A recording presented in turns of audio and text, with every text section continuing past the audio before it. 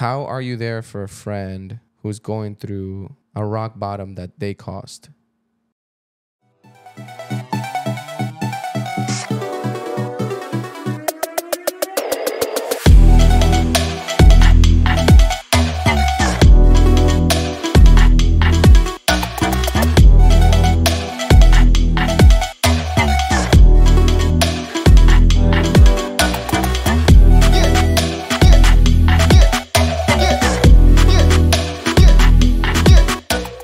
We are recording up in this mug. Hey, all right, cool. are you going to press the button? No, we've already talked about this. The button has been pressed. The button has not been pressed, and we're not going to press a button. So is there music playing right now? There's music playing right now. What kind of music? I don't know. Hey, we need some 90s. 90s jam? But will we have copyright We'll stuff have copyright, so you have to act like you have 90s some Breaking jams. Benjamin over this? That's a good life right there. It's a good jam, but that won't We sound right. We like to enjoy 90s music. We do. Millennials. Even though Breaking Benjamin kind of got famous in 2000, but we won't talk about that. All right, That's moving okay. forward. So what up, Prolific Podcast? Super excited for today's episode. It is our honor to have the Christopher Schuetz on with us today. I have known him for now pushing 12 years-ish. Yeah. Yeah. Yeah, because I just turned 30 and you're about to turn 30. So yeah, welcome to the Dirty 30 Club, my friend. It's fun. So I've known you since I was 18. You were 17 at that point. The youngest one. You were the youngest Yeah. little melon in the ministry school. Yeah. Yeah, that was funny because you got a book for that. I remember that. I did. Yeah. Were you guys not in the same year? No, we were the same year. He was just Same the year. youngest one. Oh, okay. Yeah. And so, yeah, I've known you since you were 17, since I was 18, and went through 24/7, and then Which is based a at college, ministry school? Yeah, it's the ministry school and all that stuff. And Slash yeah, cult. right in the middle. What? You should have. Oh my gosh. Oh Come my on, you know I had to. gosh. No, You you know I don't had have to. to. Oh my gosh. It's fun. It's fun for me to do it from over No here. response. No response. No response. Can I press the idiot button for Alejo? We do things that we don't tell anybody else about until they go through them, but we're not a cult. My God. People know what they do when they sign up. All right, moving forward. Moving on. Moving on. All right. So, but yeah, so I've known you since then. I knew you before you knew your wife. Yes. Yeah, way before then. I remember whenever you and Sarah started to like each other. I remember that moment. Now we are all neighbors. We live in a compound. The joke is, so it's awesome. I mean, it's kind of a joke, but it's not. But Which yeah, is- yeah, we live serious. next to a bunch of friends. We have how many children in the compound? Holy cow. 3, 12. 1, 2, 12, 17. 4, 3 and a 8, half. 9, seriously. nine just there with our kids. Just 9? Yeah. 9 under 5. And then with Nate, we have 12 or Yeah. 11. And that's 11. yeah. So lots of kids, lots of laughter, lots of chaos. Crying. Yeah, lots of crying, lots of that's my toy.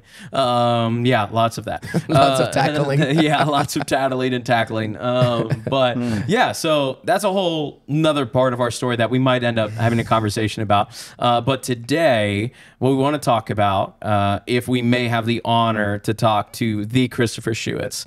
Truly, I love doing intros personally for a lot of people because I love talking about them because half the time they don't get talked You're like about. Dwight So- Schrute. You're like he's like Dwight Schrute. Christopher Schuetz. Walks in, walks out, walks in, walks out. But no, seriously, man, I've been blessed to know you. I've been blessed to walk with you through the highs and the lows. I've been blessed to walk through ministry school. You and I did not like each other initially. No, we hate each other, Yeah, I think. we Oh, you guys too? Yeah, oh yeah. Most yeah. of my best It's friends, we did not yeah, like each other. Friendships. Yeah, What? that's- I yeah. didn't know What do you know? this. Yeah, we. So So tell me Yeah. about that. Tell me, ahead. why did you hit Joey? I think it was just the personality we had. Yeah. Our personality was so close. Similar. You just Just want to Butt murder heads. you. You're like, there can only be one me. 100%, which is great nowadays because now I know that if I'm butting heads with somebody, I'm Yeah. probably going to be great friends Yeah. with them later. Oh, yeah. It takes a little bit. It takes a little bit. You're like, if I can get over this hump, Yeah. maybe we're gonna be best friends. Correct. That's funny. So, Yeah, yeah. So yeah. I mean, we became best friends at probably Mount LeConte. It's probably yes. whenever we really got to like 100%. genuinely. I like, love how wanna get to Joey know each knows other. like exactly when his like friendship sparked. No, I would agree. I think I agree with that Yeah. because I remember it too. We were sitting on Tell me about this, a fireplace Yep. at the stone, like a stone Were you guys holding foundation hands? thing. No, we were just staring at each other for a funny picture because somebody was going around taking Yeah, I pictures don't of us. remember what it was. Yeah. Yeah. And That made it worse, by the way. So, did it? Sorry, I just wanted to get it closer to your okay. mouth. There His you go. ear now is talking. So, So yeah, I was. Yeah, fireplace. Yep. fireplace. Yep.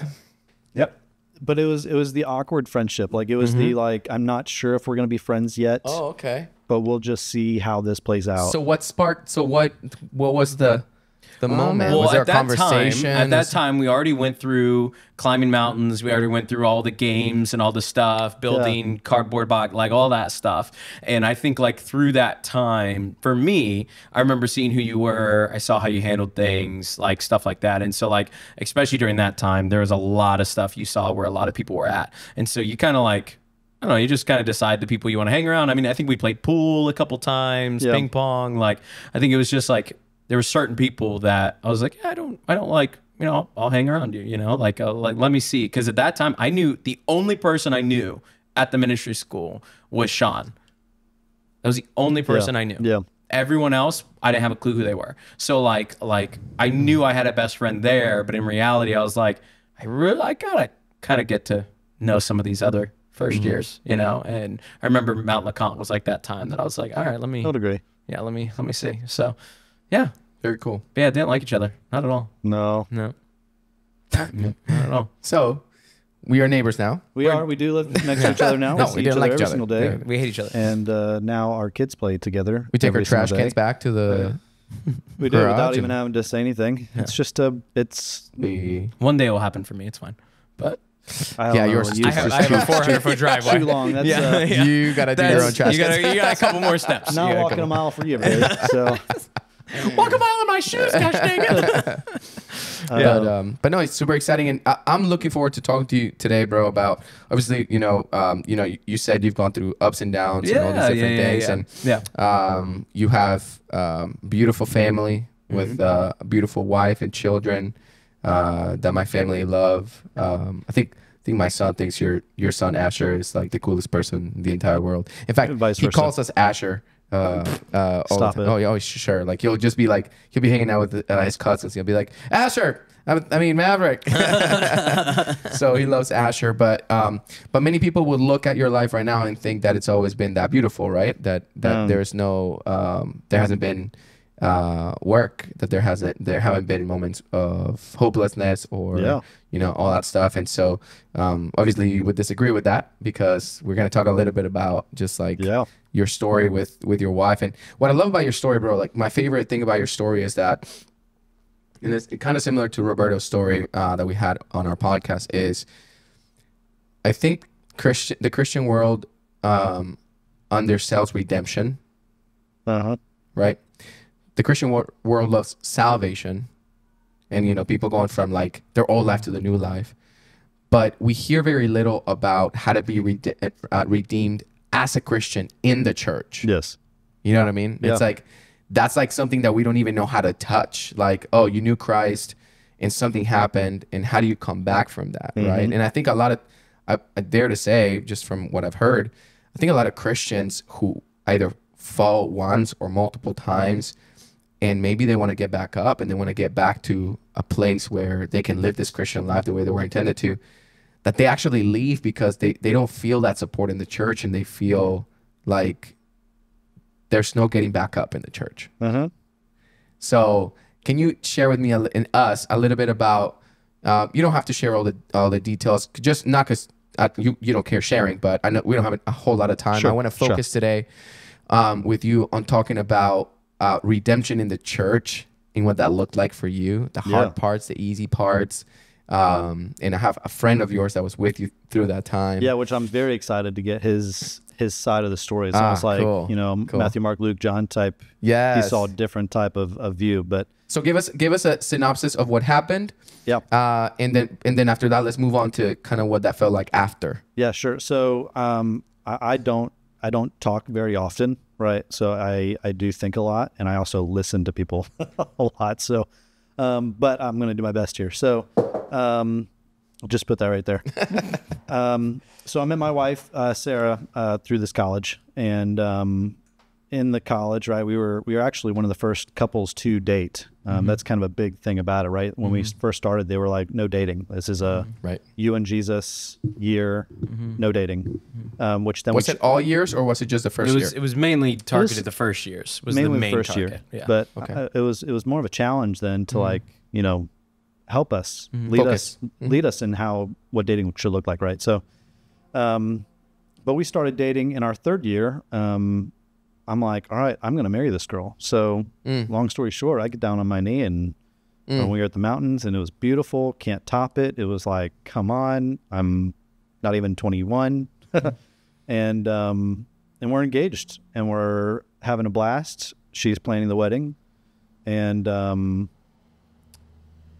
I am working through things in my life that I didn't really know that I should be working on. Which I'm sure you were not the only person in ministry school working through those things. You were just, what are you talking about? We were all so perfect. The only one. That's that why was you go to ministry engaged school. and working 100%. through them. Yeah. Well, actually, in reality, you started dating in second year, not third year, right? I thought you started dating. I think we started dating our first year. Yes, you did. Your You first started year? dating We your started first dating year. our first year. Went through your second The year. 24/7 Well, no, love, sir. that's actually why it was That's such a why big we- deal. And then your third the year guinea is when pigs. you were engaged, because it was Correct. just in the beginning of your third year up in the mountains. Yep, Oh, yep. so I'm sure when things hit the fan, I'm sure there was somebody. I wasn't even there. I'm sure somebody said, "This is why first year should not." Oh, I'm sure. Yeah, I'm Yeah, sure. probably, but I that's- never heard that. Yeah, that actually was one of the few things I never heard. Yeah, Oh, okay. yeah, There's because it just was some so things far. you It was just- 2 I was years about to past say. that. Yeah, Yeah. yeah. But no, we're planning this wedding, and again, as you go through life, you make mistakes, and I made a mistake, and it was a big mistake, one that cost me months and months, years of coming back to afterwards, and the mistake only cost me 5 minutes of my time. That's the crazy part about it too. As most mistakes are. Minutes. Now, granted, everybody, you know, well, it's years of whatever you're going through built up, right? And so, so through that, Sarah learned of it. My wife's learned of it, and we ended up breaking off our engagement, right? So that's the awkward. We sent out invites already, so it's the, hey Bob, hey Sally, That's hard. sorry, no wedding, right? Who did that? I know you did. You did 90% of it. I remember that. I can't remember that either. Yeah. So we were just talking before the camera started that some of this has been so painful for Chris that you almost have blacked out, forgotten it. Correct. And I also think, correct me if I'm wrong, but I feel like some parts of our old life, our sinful life, also kind of get forgotten because God does such a work in us. Correct. It was a remaking, a renewing, right? Renewing of your mind. Yeah. It's a whole. I mean, when you say renew, you're not just turning a 180. It's gone, right? So I mean, very short. When you're looking at pornography, right? It's images. You're blinking. So even if you're looking at these images, and then you're done with them, you still have these images in your mind. Right. It's a renewing. You're getting rid of. It's almost like shredding paper. You're getting rid of these images, right? So, but there's some memories that I'm like, I look back at some pictures and I'm like, I don't remember going through that. I know I went through that. I have no idea how I got through that, even though it's your relationship with Jesus is the only way that you got through it. So we ended our engagement. We broke up, and part of You got kicked out of the ministry school?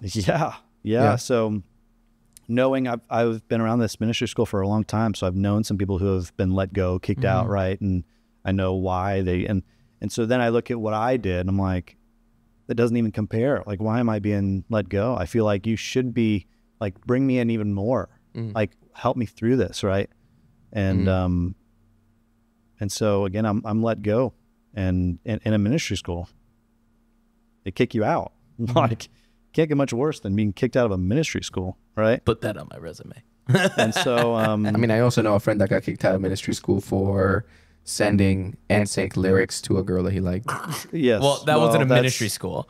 That was a college. That was a Bible school. That's different than a ministry school. So, Different story. but we'll get to the good stuff. Is right. Punchline. It's the not talking with her for a year and a half. There's like no communication. And so who established that? Her or the school or? It was kind of an all around, right? Like the right thing. Right. Like it was for me, I'm looking at it like I don't want to do this, but I knew it was necessary. Like if I want to get through whatever I'm needing to get through, I need to just focus on self, right? Yeah. And so what was scary about that was the unknown. Like I love this girl so much. Mm-hmm. And yes, I made a mistake, but I'm going to do whatever I can to correct it because I want to spend my life with her. Mm-hmm. And so in doing so and wanting that, I have to now let go of what could be. You're Isaac. Mm-hmm. Right? Mm-hmm.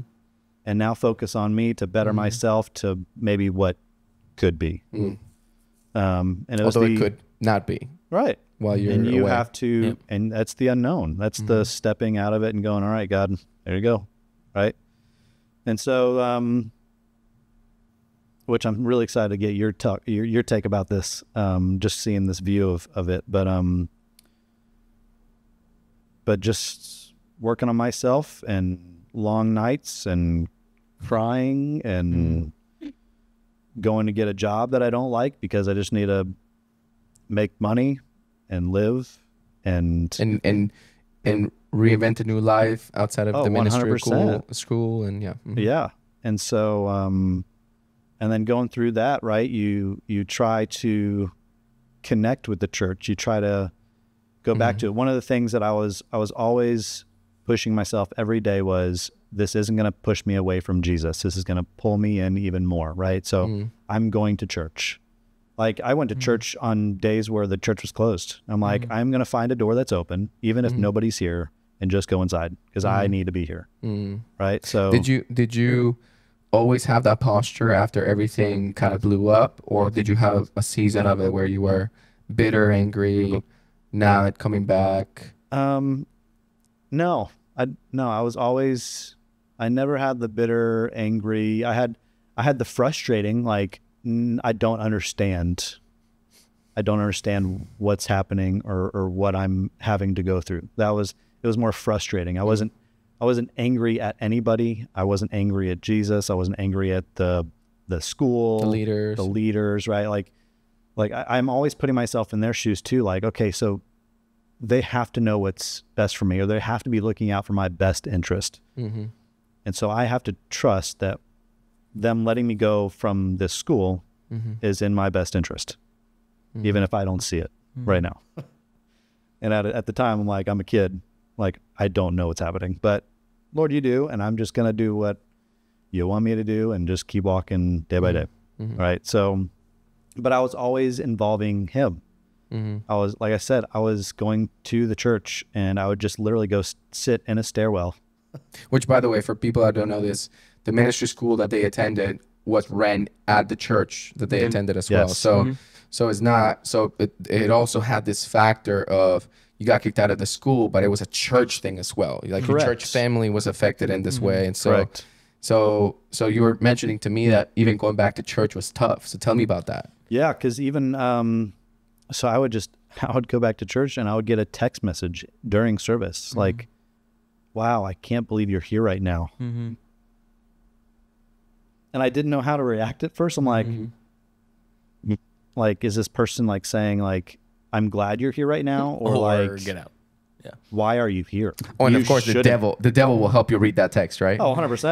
That's what I'm like, I cannot believe you're here right now. There's a lot of commas. Right. There's no commas in this, but I'm adding them. The person's like, man, I can't believe you're here right now. So, you know, I'm like, okay. So I don't, like, I remember I didn't even respond. I'm like, I'm just not even going to respond to it. Right. And, but I'd have conversations with the leaders that let me go. Like I would see them out in the lobby. So obviously I'm going to say hi. Right. I had a great mentor during the time. It literally just in that moment, I knew that I was supposed to meet with this guy. And I called him and I said, hey, the Lord wants me to sit down with you. And I know that we kind of just know each other from passing, but I'm supposed to sit with you. And he was like, I'll give you a shot. Right. Like, Sure. If the Lord's telling And you, let's do it. He knew right? about everything. I don't know if he knew in the beginning. He Not much, didn't okay. know much. So, right. And that's like a 4-hour conversation we had at Starbucks. Mm-hmm. And since then, he walked me through the whole entire process, right? It was, and I remember that conversation where he was just telling me, listen, a lot of the times you want to fix the thing. You want to use your tools that you've learned, that you're trying to do it and try to fix it yourself. Well, right now you need to put up your toolbox, put your toolbox away and let God handle it, right? And so there was a lot of, I'm like starting to get Starting to remember a little bit of it. just some small little details. I remember going, like I said, going to the job that I did not like, and I would just start crying at the desk while making cold calls to these people and having to, Do you want to buy a roof? I gotta go. And I'd walk out and like go outside and go to the woods and just bawl my eyes out. That was 10 because it years ago, just- man. Yeah, I 10 just years ago. He was selling signs. Was his first? That's Signs, it. Yeah, he was selling signs. Yep. I can only imagine, man, how I was sharing with you one of the difficult things about being in the church for a long time is that you see the good and the bad, right? And it's not a bad thing per se, because I think too, like, people can have this idealistic way of looking at the church like it's meant to be a perfect place, you know, and it's just not, right? Like, and when you mature in God and you recognize like these people have as many issues as I do, then we can all like realize like, okay, we're all just here bearing each other's issues, right? 100%. But I can only imagine how hard. Well, let me say this, right? Because we've talked about this here on this podcast many times. We've talked about pornography. Now, we dealt with this stuff while we were doing ministry. We dealt with it while we were ordained. Oh yeah. And there are just some people that get found out and some others that don't. Sure. Right? That? So if every man in church that watches porn got found out, we have very few families in the church, right? Yep. And so on, right? And so anyway, what I was going to ask you is, how lonely was it, bro? You know, and so let me paint the picture and you tell me. Sure. I imagine, because I had maybe a little bit of a similar experience away, not ministry school, but I had buddies, dudes that I walked with as my spiritual family, right?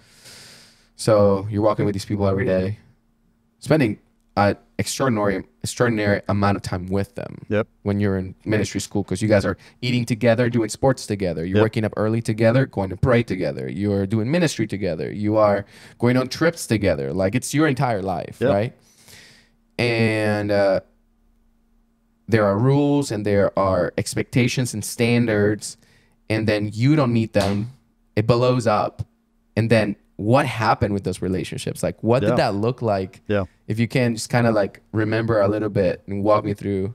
I remember sitting in a room with all these guys walked in, and they were just kind of there to just be there when I was let go, right?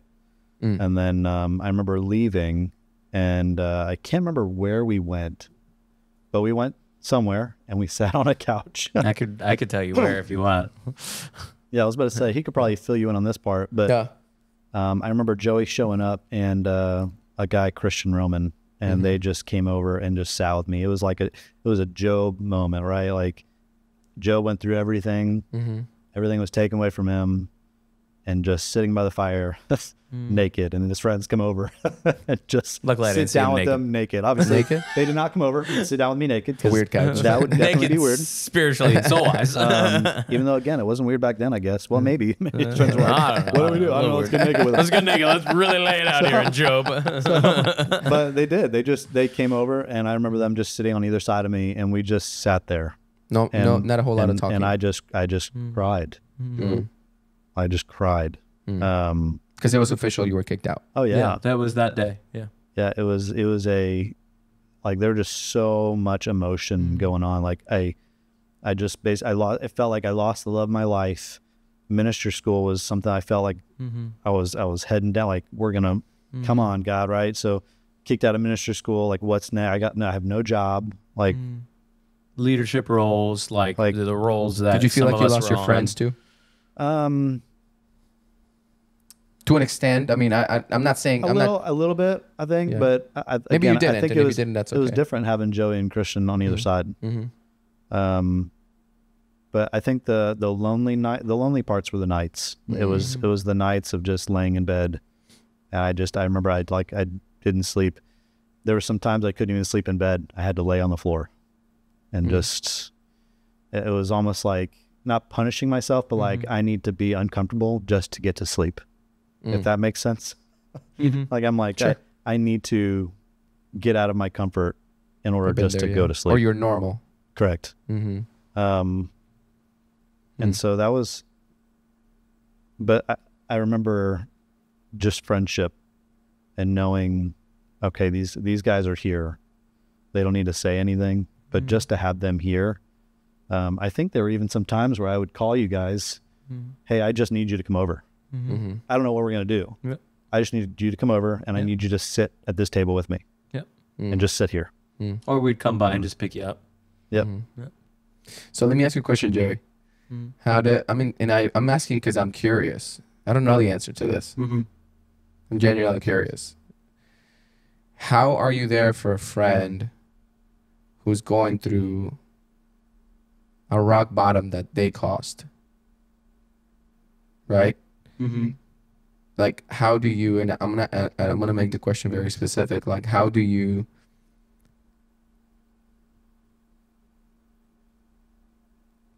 love them with grace while also not agreeing with what they've done? How do you do that? How did you do that? Did you do it right? Did you do it wrong?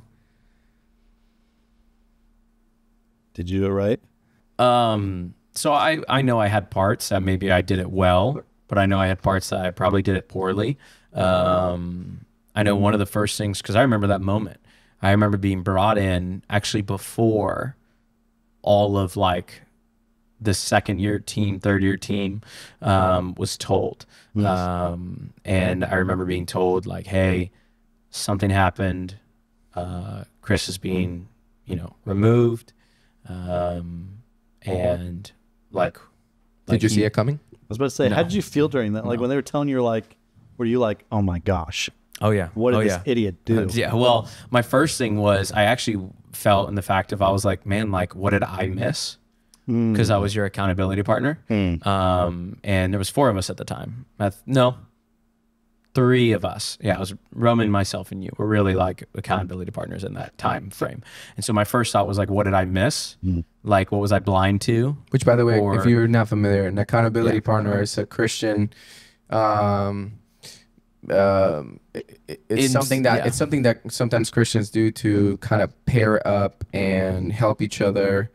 Just overcome flee stuff. from I don't even know if I'd say it's a Christian thing. Yeah, no, accountability is like a worldly but the statement accountability in this aspect, partner, though, in this aspect, sure. Like I've never heard anybody say accountability partner other than Christians. I have. Oh, accountability partner. Yeah, I've heard gym people. I've heard business owners. Yeah. Oh, okay. Yeah, it's now in the way that. Sure. Yeah, in the terminology. I digress. I digress. But in that moment particularly, I remember they pulled Roman and I in and just had a brief conversation. And if I can like put myself back in it, and then then the other third years came in, had a conversation like, hey, he's been removed, da da da da da da. And then, if I remember correctly, Pastor John said, you can go over to, if I remember correctly, it was at Palmu's house. And either Palmu or another leader's house. But I think it was Palmu.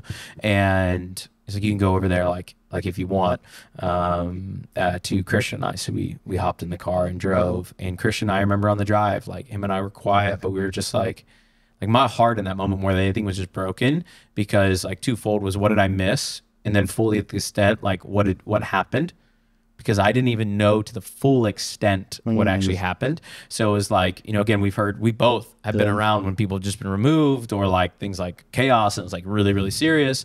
And so we got a little bit more details before, because we started asking some questions in that meeting. But then on the way, Christian and I both were just like, I remember like we were just like praying for you and asking for wisdom from the Lord, and like, God, like give us wisdom when we need to speak grace, if we need to speak truth. And at that, like, we didn't know the state that you were in, if you were in pride or if you were in humility. Like, we didn't know. We didn't know if you were like in the point of like brokenness and like wanting to change, or in the point of like, whatever, I'm fine. Like we just didn't know. And so I remember like driving there, just like, man, like talking to Christian, like, what did we miss? Like, how did we miss this? Like, were the things like we should have been praying for? We should have been checking up on each other more, like these things. And because again, you go through seasons where like, oh, we're good. You know, like we're all right. We kind of all know that we're struggling with things, but it's like, you know, if it really, really gets rough, you know, one of us will, you know, talk to each other or whatever.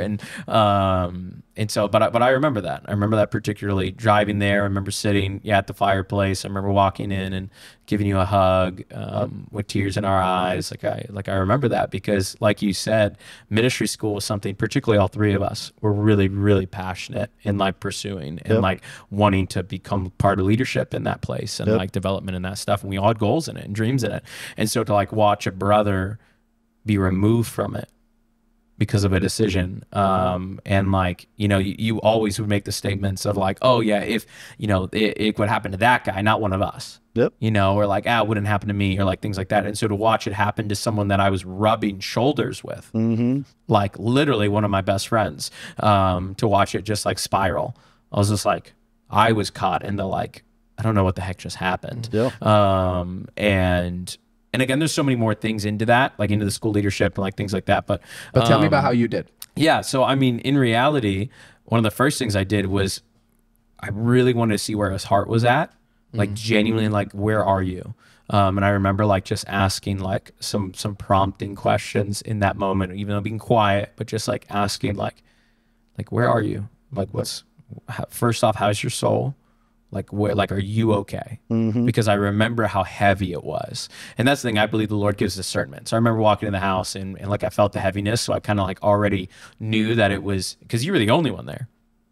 And so like there was no one else in that house. And so, but I remember catching like just the spirit in that place. It was like, no, I think he knows that he did wrong. Like, I think he knows that. So, and I think he's in that understanding. And so, yeah, I remember having that moment and that conversation, and Christian and I just. Do you feel like him knowing made it easier for you to be there for him? Oh yeah. Because in the time and the place, he knew what he did was wrong, not to the extent of what it was, and to the extent of like where he decided to repent and blah, blah, blah, blah, blah. That's not up to me. Now, the spot was where your heart was at. Like, do you know what's wrong? Yeah. Do you not want to do that again? Yeah. Do you want to fully focus on Jesus and get right no matter the cost? Yeah. Okay. Let's move forward. Like there's those placements, like some major benchmarks, like more than that, but there's some major benchmarks in anyone that I feel like that decides to, really in reality, this sin gets the hold of the best of us, and we fall. In reality is like, where's your heart at in that moment, right? Like, and again, the heart aspect, I would call it this way: where is your soul and your spirit? Is like, and in that moment, I truly, truly believe Chris wanted, he was done. He's like, this is wrong. I should have never done it. I don't want anything to do with it. Whatever it takes. I remember you saying that. Whatever it takes for me to get back. Whatever it takes for me to heal. Whatever it takes for me to get. Because I don't even think at that point, I don't think you guys called everything off just yet. No. I believe the first day was a removal of leadership. Correct. And removal of Bayside College 24/7. And then at that time, I think it was like within a couple days. Correct. Was whenever you guys decided to split. And I remember that moment as well, at least enough. And those moments more than anything is the hearing, and also knowing your friend. Like he mentioned in the very beginning that he's not a big like talker. So like understanding that my friend thinks a lot, and like I process a lot, and he processes even more, that I know I actually need to get him out of processing because I know he's going to process himself to death, because I know he wanted to change. So all he's processing is, what did I do and how could I have done it better? Why am I now separate? Why am I like, oh, well, is she really gonna like, oh, well, wait, I've heard that she might like, so like, and just, well, it's you're playing the what if game. Yeah. Yeah. Like, oh my gosh, I did this. What if this happens? What if that happens? Oh my goodness, what's next? What do I need to do? Right. Is there something I need to do? Because I remember you asking about like, do you think I'm even going to be welcome back at Bayside? Yeah. And I looked at you, I was like, dude, if someone says something to your face, I will.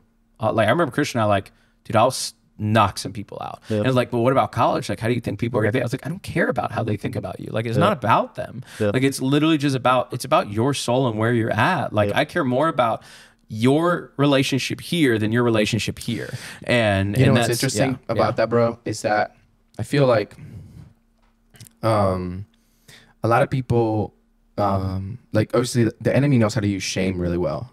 Right? Like, he just, that's like one of his tools of choice, like, for a lot of people. Right?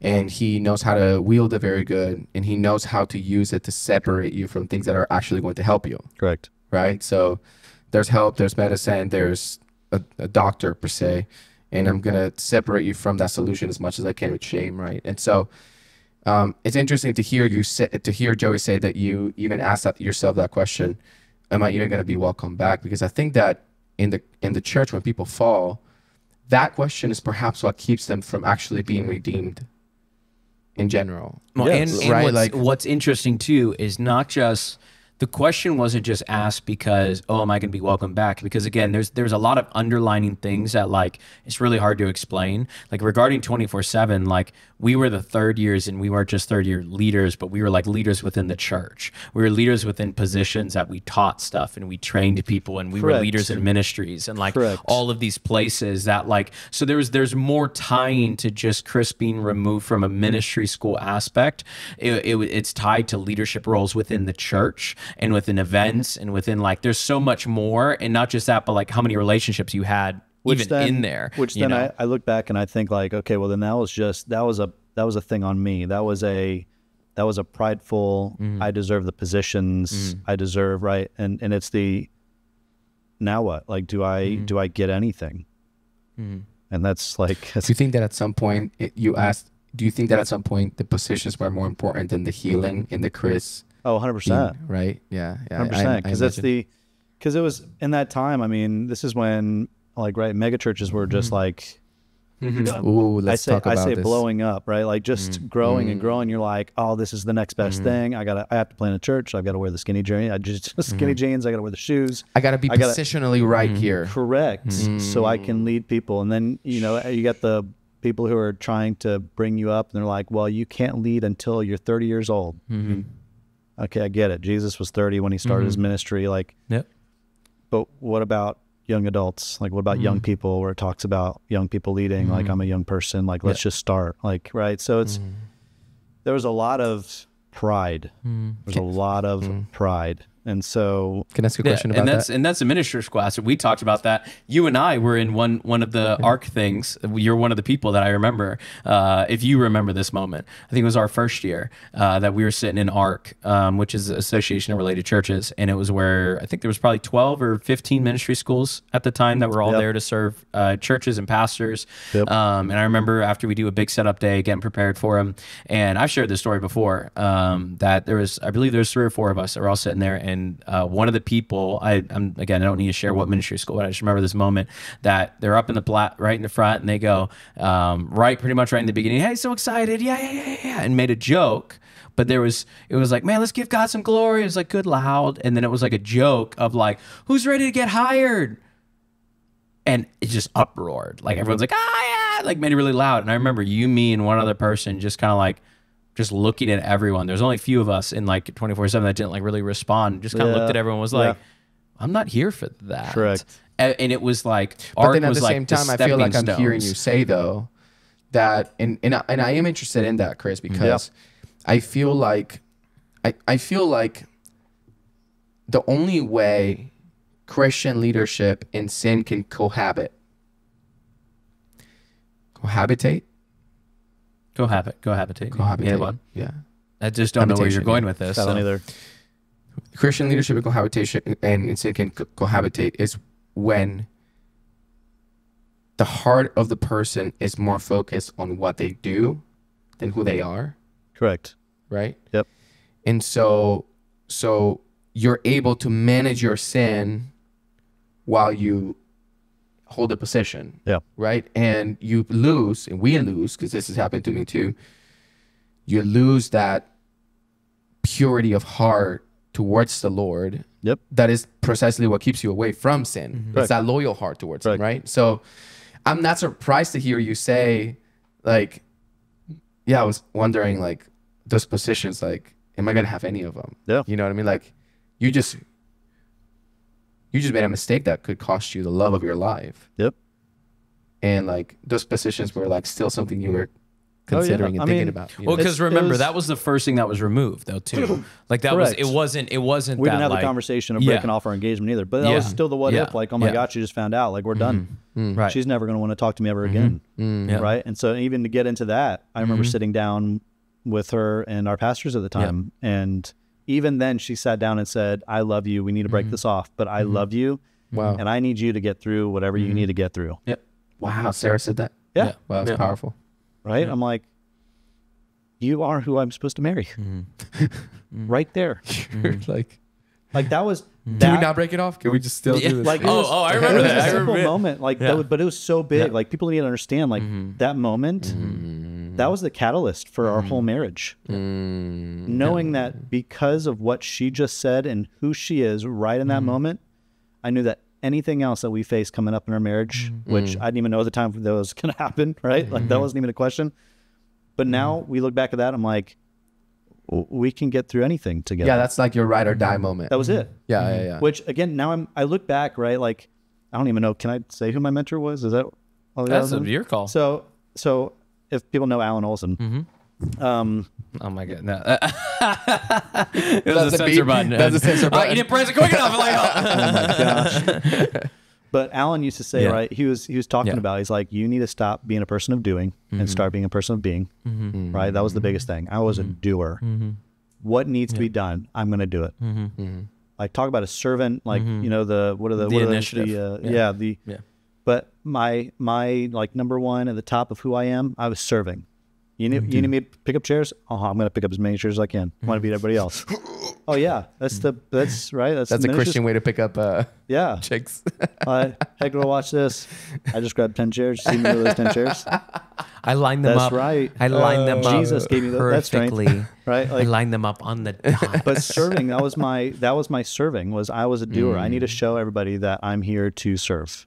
I need to show everybody. Right? It's complete wrong mindset. Which now you look at me today, I'm like, I am not the first to serve. Like I'm not really a server, and I'm not compassionate. Not that I don't serve, not that I'm not compassionate. He hates everyone. It's just not my.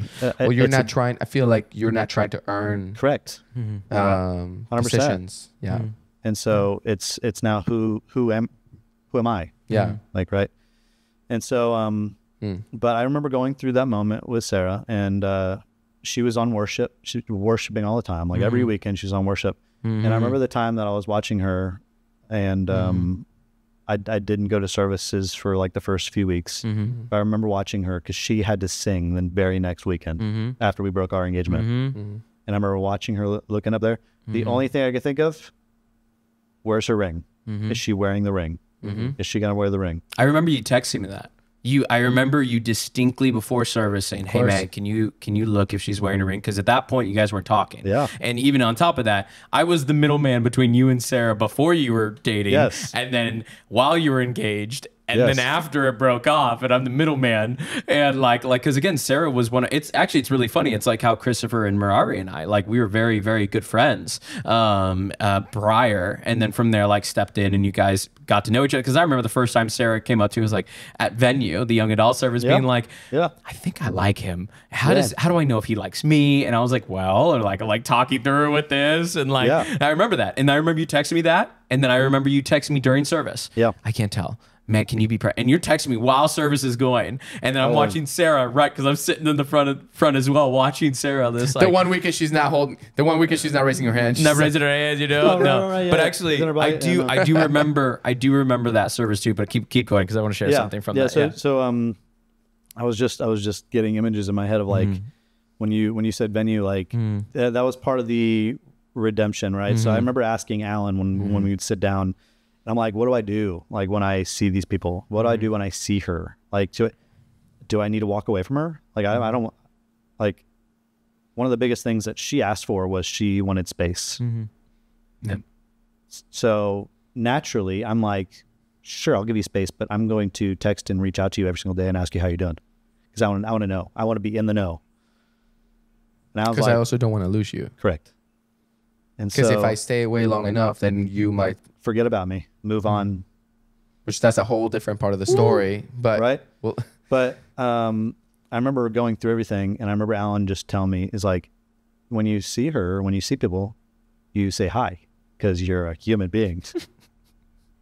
And I'm like, I'm not supposed to say hi to you. Hello, like, this guy just Error. mind blown, like, oh my gosh, you're so right. I just say hi to people. 'Cause I'm a human being, and that's the normal thing No, but to it's do. still super strange and hard to. 100%. Yeah.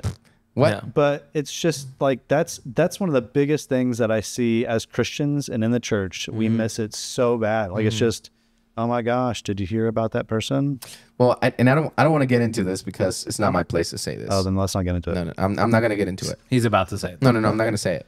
But I know that there's like There's the but. there's a bit of betrayal in the story, from people that were involved and that you thought were for you in the process, and then Oh, sure. Yeah, were, like, not really you for find you. out who your friends are. right. But you also find out the people who are, again, I'm always putting myself in people's shoes. Like it's the instant flesh thought, but then I turn it around. I'm like, okay, what could they be thinking through this moment? Right. And so there's people that went through it and they look at me and go, oh my gosh, I can't even talk to him. Not because of what I did, but because they were scared. That's good. And this is very real in Like the church. I don't know how, I don't know what to do. I don't know how to talk. react. Yeah. It's the robot. What's his name? Adam? Error. right? Alan. Like, What do I do when I see Chris? Do we say hi? Can we say hi? Like, right? I remember that. I remember It's a having multiple big- conversations with the third years, being like how do we talk with Chris? How do we pray with him? How do we? Well, do let these me things? define And, this here yeah. for a minute, because I feel like people don't understand, like especially people in the world don't get why that's so hard for a Christian. Like in the world, you make a mistake and you're like, what's up, dog? Oh, and I did. You killed I did. it. So through this, right? Like there were some people, like some families that were like, "That's all you did. That's what you did." I did that last week. Well, you did. I did that last week. We're sitting here. Like, Which doesn't make it right. correct? No. But I think we also have this in the Christian world. We have this like, and I can't blame us. because we are constantly being told friendship with the world is being an enemy of God, right? Yep. And we're constantly having to figure out, so what does it mean to be a friend with the world? Yep. Does it mean to be a friend with the world that if you're doing the wrong thing, then how am I your friend? What does that look like? Am I, not to say that you are all of a sudden the world because you made a mistake, but there is this context of you want to stand for what is right Yep. in the Christian world, right? And so it's like, how do I have that conversation with you when I see you? Hey, Chris, how you doing? Doing great, man. So now I got to skirt around the topic. So how's the new job? It's great.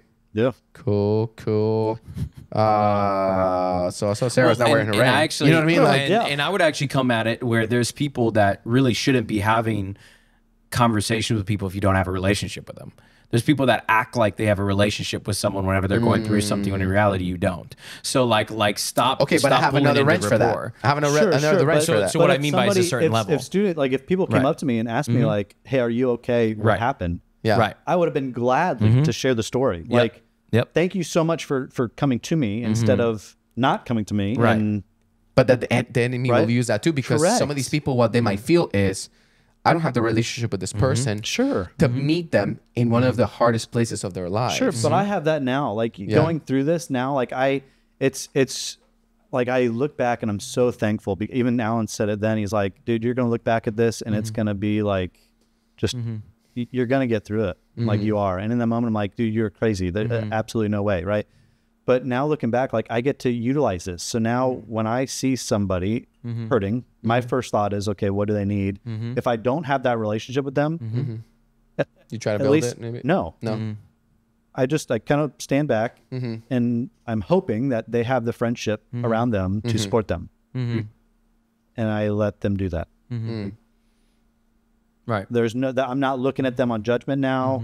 I'm not, man, that sucks. And it sucks that they're going through it. They have friends around them. Great. Done. And I think that takes maturity, but I think that that's something else that, you know, I have to give the Christians the benefit of the doubt. It's like you constantly feel this expectation, like you got to serve people's needs all the time. And if you see somebody hurting, you know, and you're not mature in the faith to understand, like discern, like does this person have the right people? Sure. You might feel this obligation to be like, hey man, what do you need? So Can that's I help what you with I would something? actually call it time. So like Yes. for me, like the reality of like, so Chris and I didn't just have a on again, off again relationship with Chris. Like he was literally one of my best friends in the school and still is to this day one of my best friends. Thank you. And so like in throughout this, shut up. Woo, finally you heard that. I was waiting for that. All right, you're welcome. Shut up. So one of my best friends, and so I had not just rapport, but I had a bank account of relationship, of laughter, of joy, of tears, of laughter, like prior. Yeah. So whenever he hit rock bottom, when I had to speak direct truth to him, because I remember you saying multiple times, like, I just need to text her right now. I'm just going to show up at her house. And I looked at him and be like, you're being a moron. Yep. She asked for space. Yep. And then you tell me, hey, I texted her today. I'm like, why? Yeah. You're like, well, I just, and the thing is like, idiot. We don't know what it is. Idiot. And because I remember you telling me, tell me not to. I need to give her space. I need to give her space. So I had the access, because number one, I had it prior, and then you continued to give me access to your life. Correct. Now, that doesn't mean that a random stranger couldn't have that access to you. But in reality, if I just know you if I just know Chris a little bit, and I want to just come up to you and say how wrong you were, or how you shouldn't be texting her, or you shouldn't go and have a conversation, or like, you know, these little different conversations, in reality, like, I'm going to miss it because I need to have a rapport. I need to have a relationship with you, or I need to understand that Holy Spirit, just the other day, I had a very real conversation with someone I haven't had a relationship with in a while.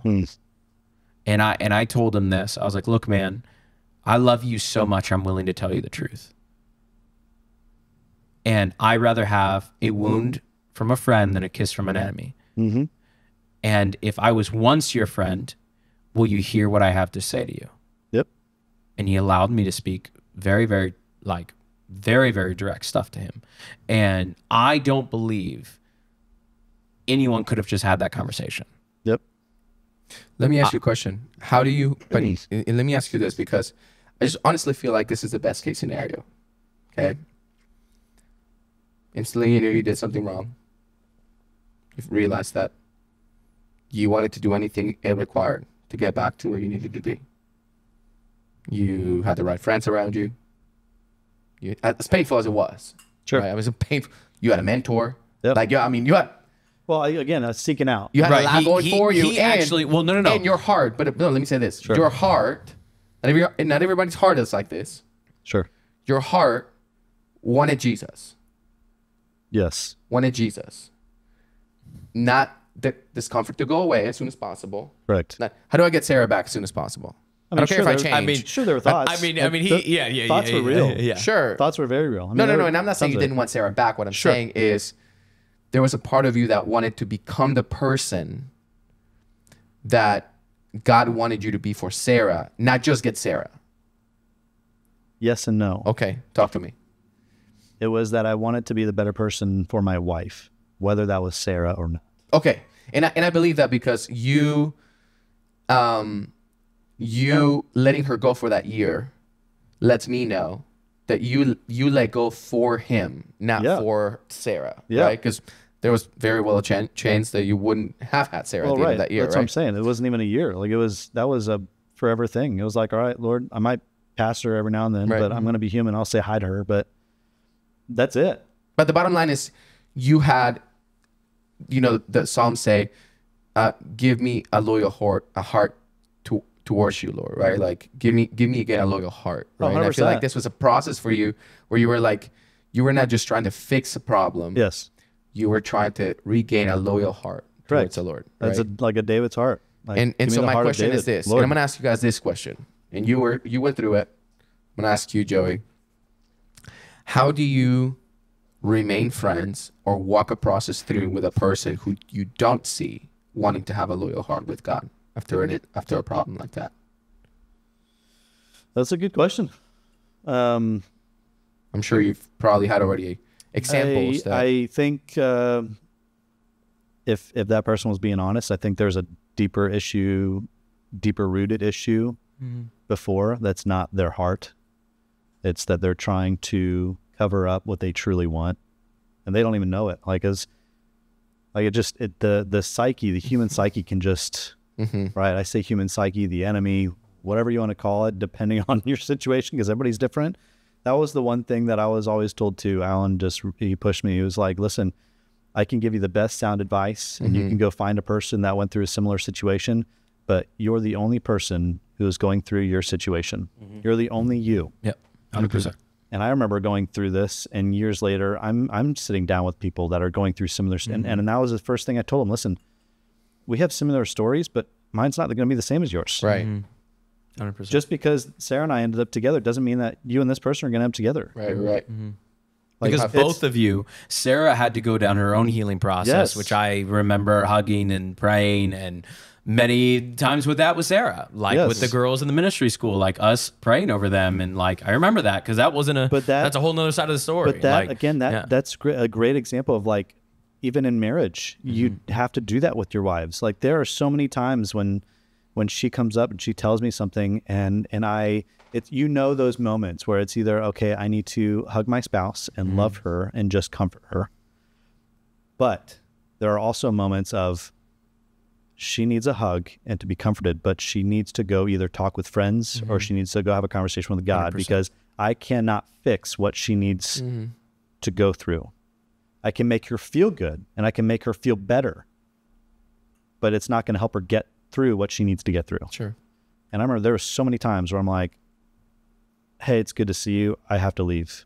I have to go right now because I need to, because whether I'm having thoughts or I just need to leave you alone, or it was short conversations. Hey, good to see you.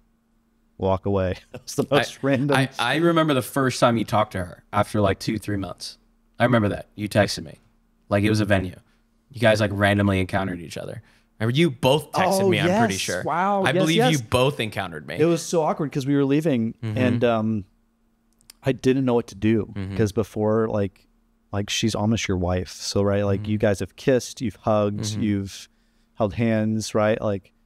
Now you're not together. Right? So I remember leaving that night. And I'm like, no, this is hilarious. You don't understand how funny this is. It was so good to talk with you. Oh yeah, you too, right?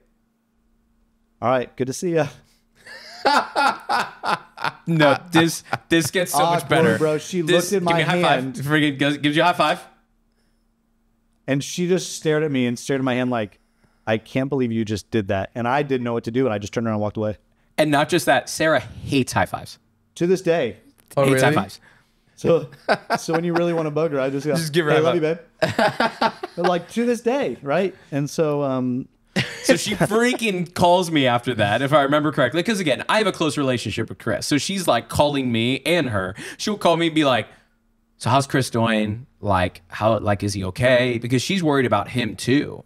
How is he emotionally? How is he spiritually? Is he focusing on God? Is he focusing on things? I was a friggin' middleman. That's convenient that she's telling him what you need to know. Oh yeah.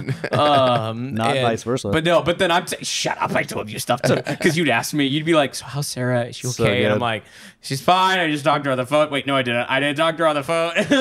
So good. But I remember that getting called, and she'd be like, Chris gave me a high five. And I was like, Okay. Good. Is that a good All right, so let me where are ask we you a at on question, this? Chris. So now that you've gone through like the process of redemption here as we lend it, how can the church do better, and how can friends in the church do better for a process like that? Yeah, I think it's the big thing that comes to my mind is time.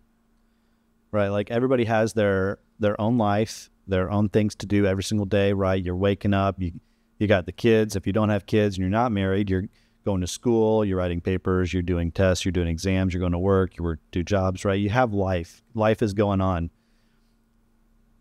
When a friend, right, you said falls, right? When a friend makes a mistake, when they need somebody, it's inconvenient because you need extra time. So sorry, I wish I could be there for you, but I have blank. I have to go do blank, right? It only gets harder too. Right. Like your because you plate only acquire more responsibilities. only gets more full. And so as like right now, I've learned like I need to create margin in my day for that just in case. Mm. So whether I'm filling it with a book right now or that's a joke, I don't really read right now except for the Bible. But whatever it might be, right? You're creating margin in your life for the inconvenience, right? So whether it's family, right? Like we have a lot of family stuff going on and it's very inconvenient, but that doesn't mean that we're not going to be there for the family. And so I could just say, hey guys, you know what? Figure it out. I'm sure you got some other people around you, but we're the people that are supposed to be around them and I have to make the time. And so as the church and as friends, like most people, it's too inconvenient for them. Yeah. So and I think there's twofold on it too. Like I wasn't really able to answer your question that you asked earlier.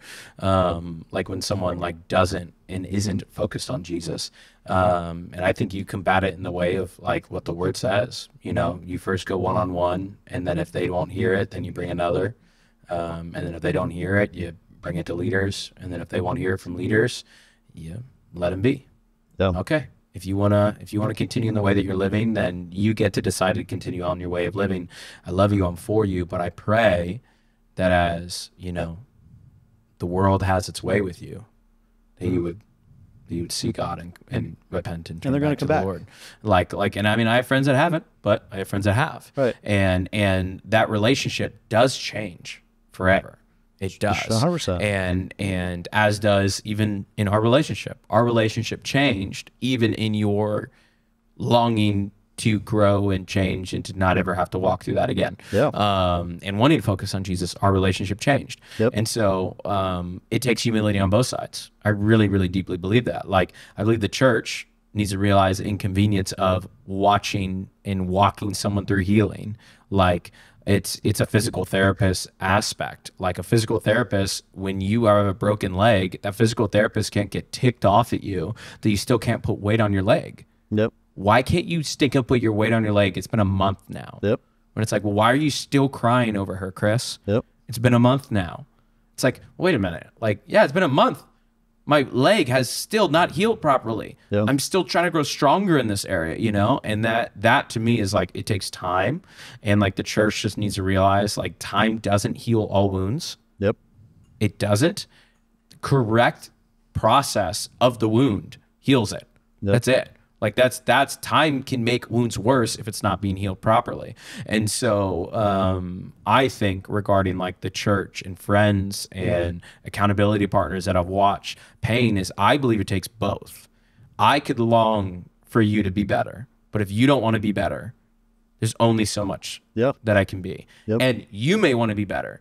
And me as the person on the outside may want to be like, nah, I'm done. Yep. I believe both sides, just like in a marriage, just like in any relationship, it takes both sides to say, let's have grace and let's have truth. Yep. That when I would speak truth, you would have to be humble enough to walk in the fact of, I probably need to hear that. Yep. Or I need to move. But I also need to move in grace enough to be like, wait a minute, Chris might be still struggling with some things and he might not have this perfectly. Yep. To be able to walk in grace from this side. And so number one, both. You need Jesus on both sides. You need to have a hungry heart for the Lord for both sides. You both have to be selfless on both sides. Like, yeah, it's just, and understand that like you're gonna make mistakes on the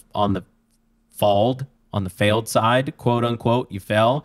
And then the person that is trying to walk through in compassion and walk through the healing process with them is going to fail. Because there's many times through that process, I felt like I failed you in time because I'm still in ministry school and you're not. Yep. I'm still in this thing called 24/7 and you're not. And I'm like, there are times I'd be like, Chris knows how busy this thing is. And like, man, like, how can I spend time with him? Like, how can I do anything? Like, how can I get him around? And like, I remember that. I remember feeling guilty in that. I remember like not sure how to connect with you during that time. Yeah, and but that's the biggest thing. Like for someone who's going through anything, some of the biggest parts of it is just, I just want somebody with me. Yep. I don't want to do this alone. Yep. Right. It can get lonely. And so just having somebody else in a room is so important. Yeah. So I was actually, while I'm sitting here, it's funny. So to this day, is when Sarah and I had a conversation, and it was during a serve week, and we were helping. I was helping, right? We didn't communicate that we were going to do this together, but we were helping serve for our local church.